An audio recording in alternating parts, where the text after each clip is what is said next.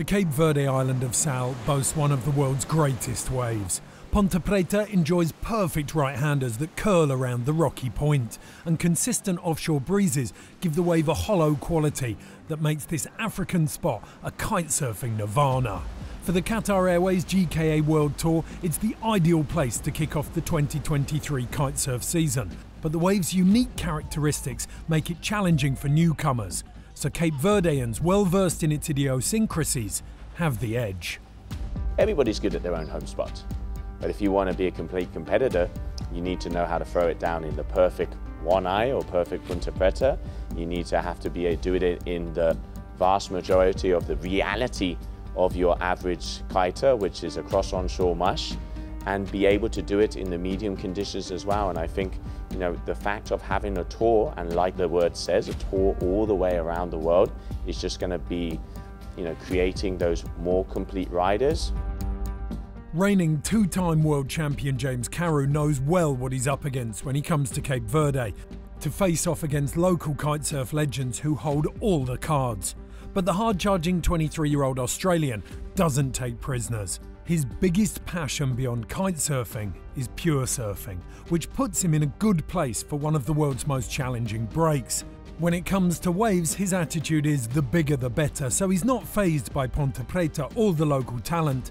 He's also pushed hard to broaden his considerable talents. But most importantly, he feels he has more to prove, even with back-to-back world titles in the bag.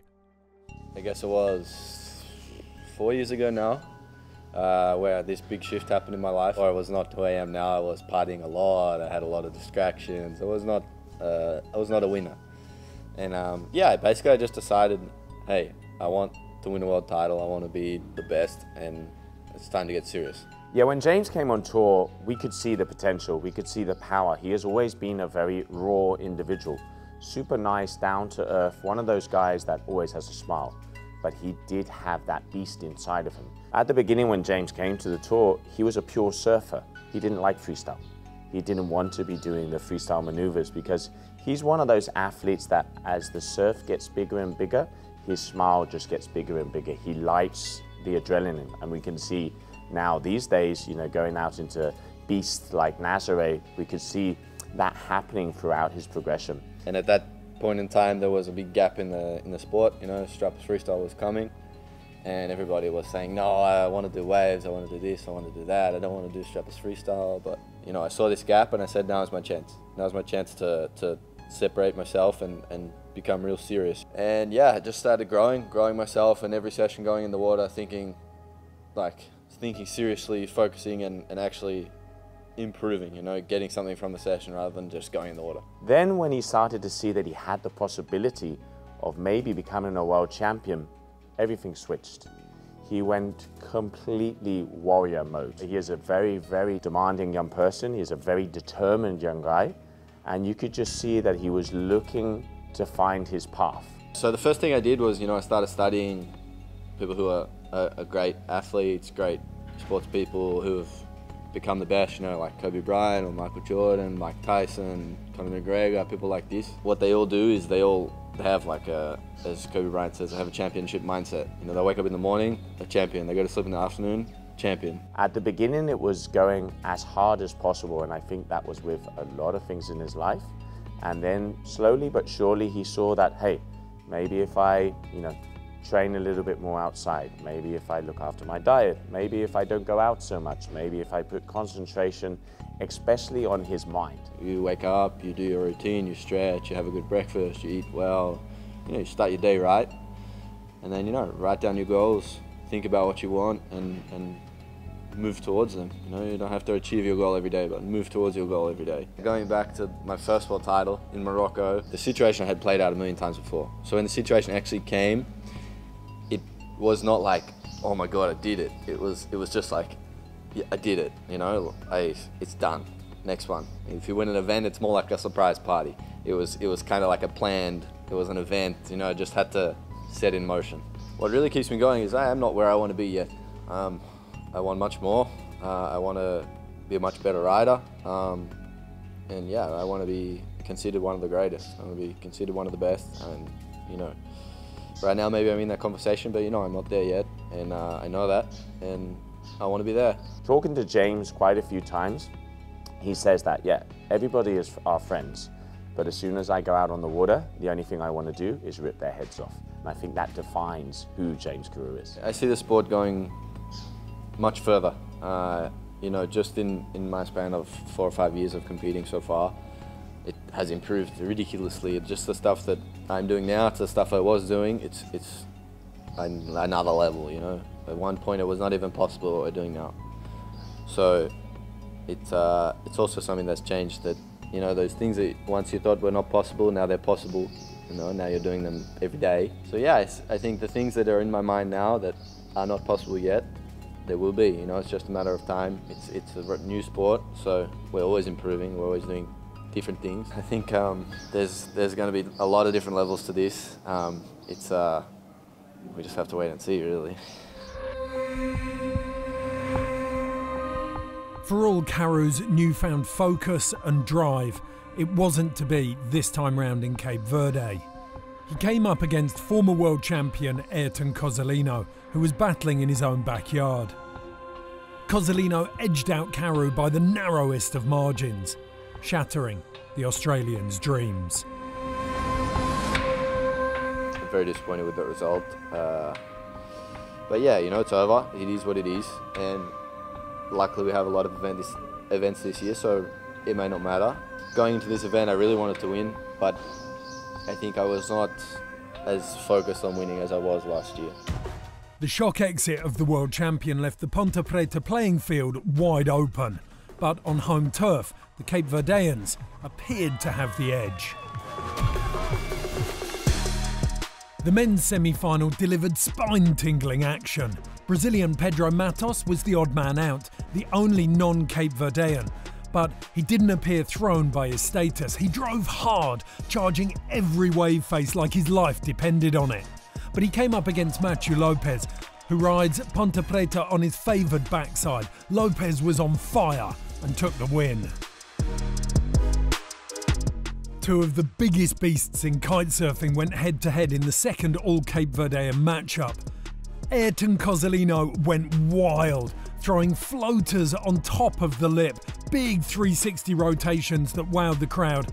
But Mitu Montero also gave them something to shout about. The 39-year-old veteran emerging from a barrel at the end of their tense heat was enough to prize the win from Cozzolino's grasp. So, confirmation of those results means that Matthew Lopez will face Mitu Montero in the final. In the race for the third podium spot, Pedro Matos rode as if he was out for blood. In the sinking sun, he lucked into one of the biggest sets of the day in the small final. Matos rode with commitment, throwing grab dares to complement his huge laid-back hacks. He was relentless, attacking every wave with huge verve. But it wasn't quite enough, and he would finish fourth.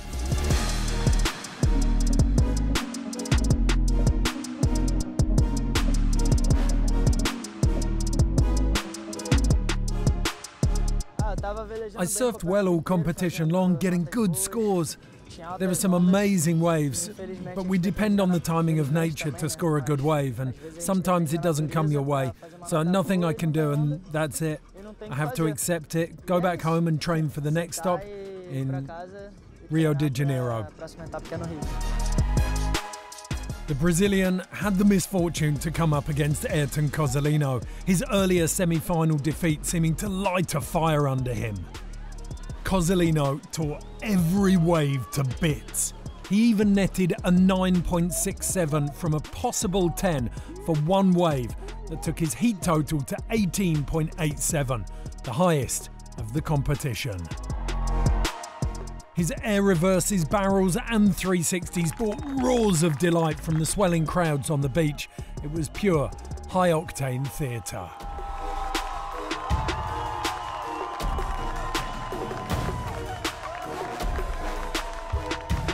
Well, I'm stoked to have such a best podium we had in a long time, you know.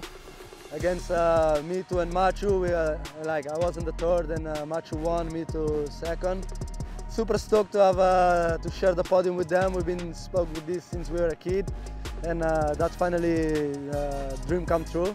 And yeah, I'm super stoked with my result. I mean, the season is still long ahead, so I'm gonna do all my best to come on top. And this was the event. Cape Verde, thank you so much. Thank you to all the people for cheering for us. So the small final sees Ayrton Cozzolino finish in third and Pedro Matos fourth in the overall standings. So just one match-up left, and it was, as far as the locals were concerned, the dream final. Cape Verde heroes battling it out on home waters.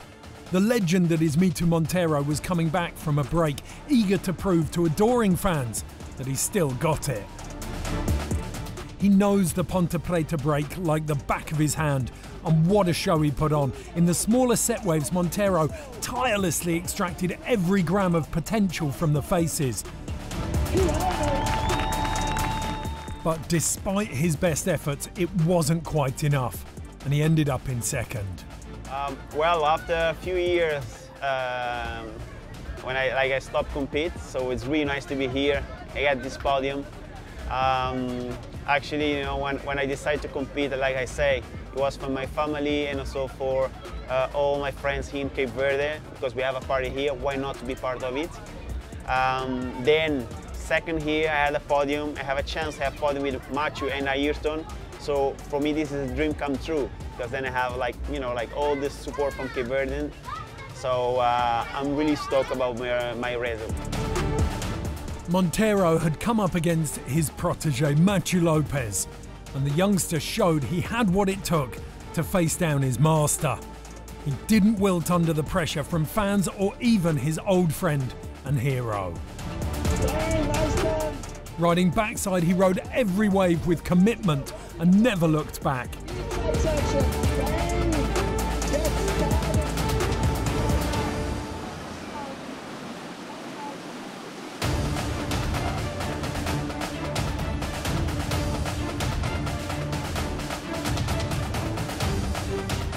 It gave him an emotional win, one that he has long dreamed of.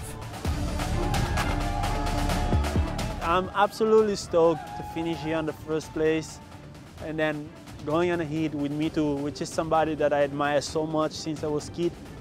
I'm talking since I'm 5th or 6th.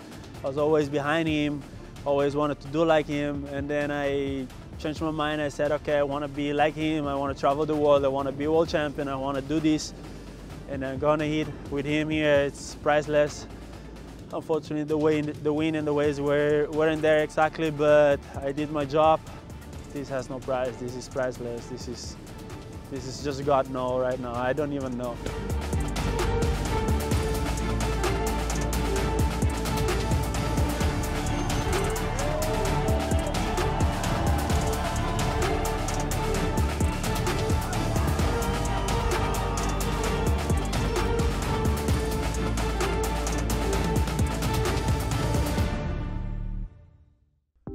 Just as the men's champion James Carew came unstuck in Cape Verde, the women's title holder Capucine Delanoy faced her own hurdles. But for the French 17-year-old, the challenge comes in a different guise: the formidable figure of Hawaii-based Muna White.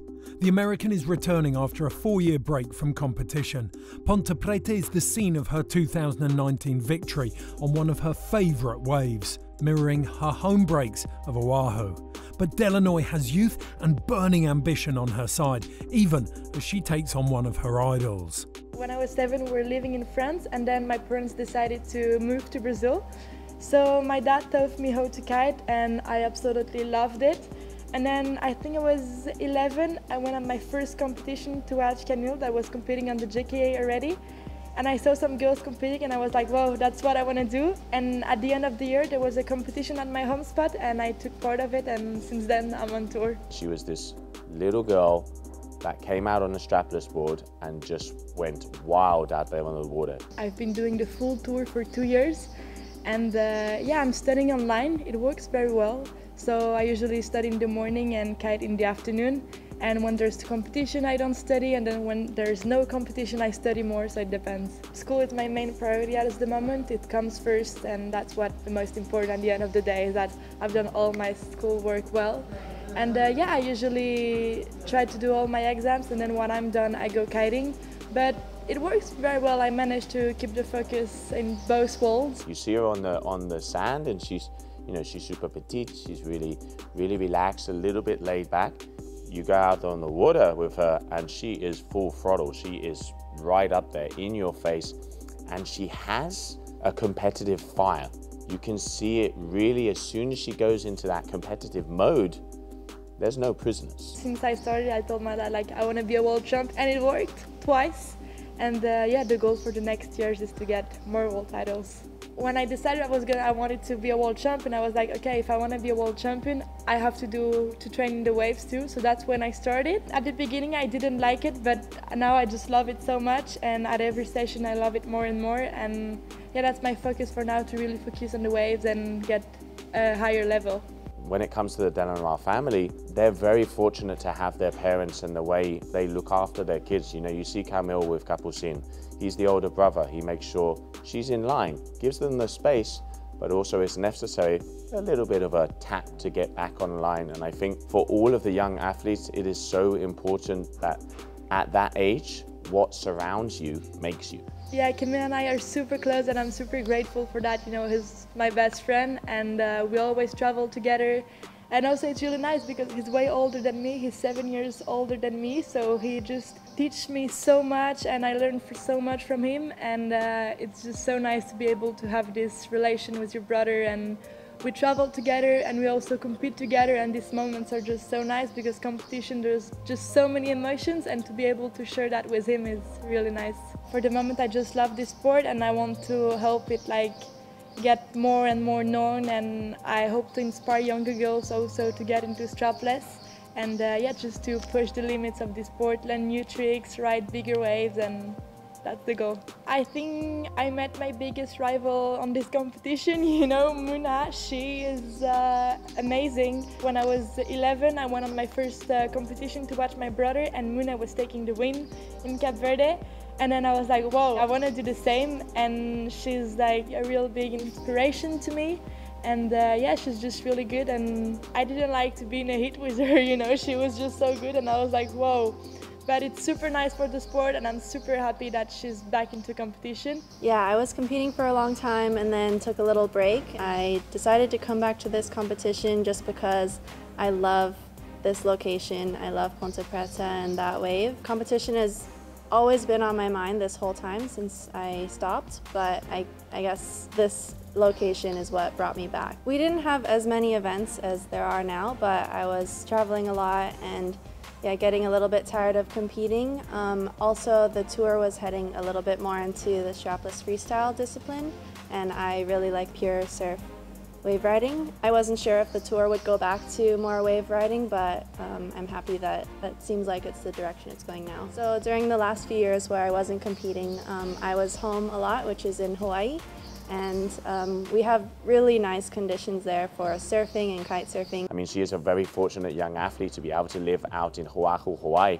Probably one of the best places when it comes to waves, but I think she also is the demonstration that doing all different disciplines, all different sports of wave riding, it doesn't matter then what you jump onto, you still are going to perform. In the town that I grew up in, all the little kids learn to surf at like such a young age, and the ocean is just part of everyone's life. Anytime you see Muna on the beach, she's happy. She really loves to be near the ocean. If you follow her a little bit, you can see everything, her life revolves around surfing, it revolves around being in contact with nature. And when nature is calling her, you can see her start to get the energy and start to get that vibe. It's really cool to see the younger girls coming in, the new generation of girls. They're like 13, 14, 15, 16, and they're way better than I was at that age. So I think they have a really promising career ahead of them. It's really cool to see them out in these waves too. Ponte Preta's challenging point break was the perfect stage for both athletes to show how far the women's game has advanced.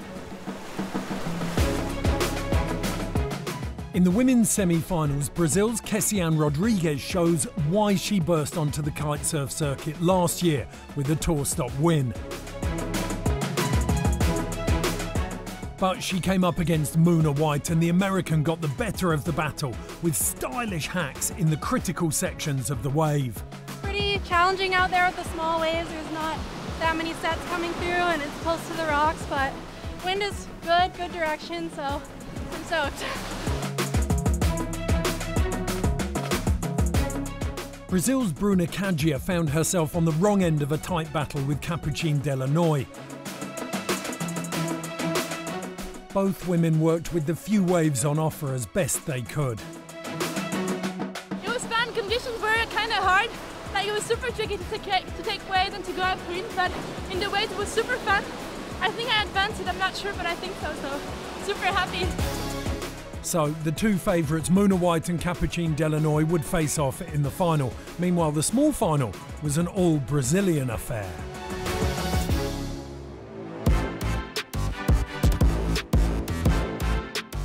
The three-time kite freestyle world champion Bruna Caggia showed all her competition experience in the small final race for the third podium spot.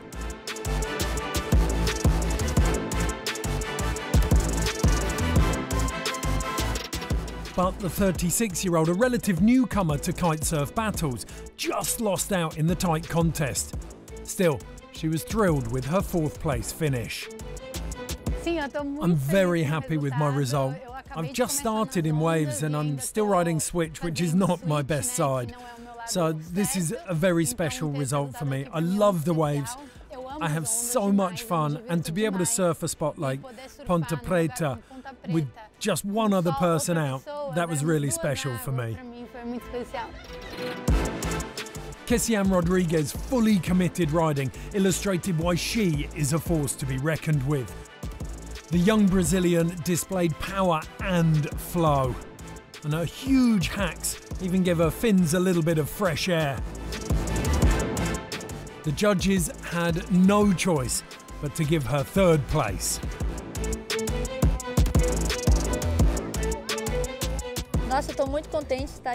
I am very happy to be here at Ponta Preta for the first time. Incredible conditions, amazing waves. The wind was also great. It's the first time I've ridden in big conditions like this, so I'm very happy about my result and my progress. I think Ponta Preta is one of the best spots I've ever surfed in my life. I came here very confident. I only had one day to train before the comp, but it was a good day and I managed to adapt to the offshore wind. The wind in Brazil is normally onshore, so I'm very happy with my result and hoping to reach even further in the next events. So confirmation in the overall classification, Kessiane Rodrigues takes third, Bruna Caggia fourth.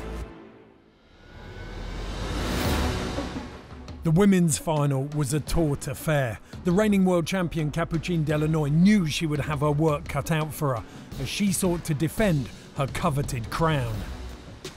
The teenager came out firing, working small right-handers for all they were worth.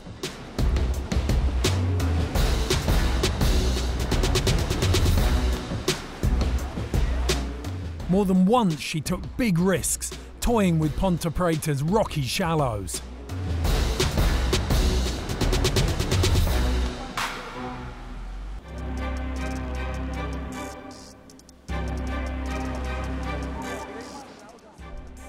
Meanwhile, Muna White showed she's lost none of her competitive flair. During her 4-year break from the tour, she seems to have only improved with age. The American's wave selection was impeccable. Even in the tricky conditions, her snaps off the lip and her flowing style in the pocket impressed the judges. It was enough to give her the edge and take victory in Ponta Preta once again.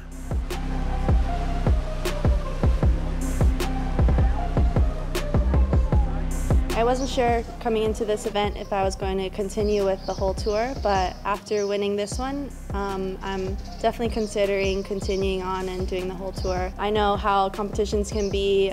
Sometimes we don't have the right wave conditions and we will end up doing strapless freestyle, so I'll definitely have to train very hard this year if I do want to continue competing, and yeah, it would be really cool to do the whole tour again. So a victorious return to competition for Mona White, taking first place ahead of the Frenchwoman, Capucine Delanoy. Once again, Ponte Preta delivered an epic canvas for the best kite surfers to display their athletic artistry. On both sides of the draw, experience was the telling factor. The Cape Verdean men with home court advantage had their day in the sun. Mona White dominated by picking perfect waves and displaying unmatched surfing. Reigning champions Capucine Delanoy and James Carew learned valuable lessons. They'll all be back and hungrier than ever, eager to demonstrate their versatility in perhaps less than perfect conditions at the season's upcoming tour stops. Join us for more and follow their journey.